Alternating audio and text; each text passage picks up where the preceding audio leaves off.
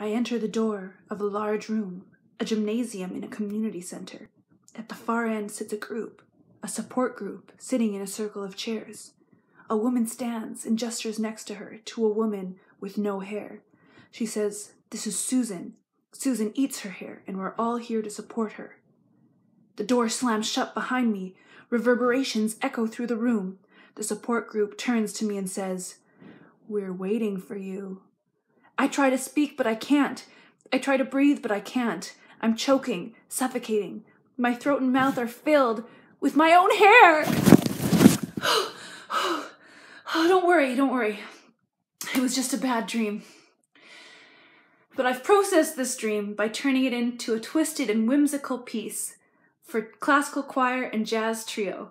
And this piece, called Bedtime Stories, will be premiered at Knox Presbyterian Church on Saturday, March 4th, and in Hamilton on Sunday, March 5th, for Spectrum Music and Musicata's production called Tales of the Unconscious.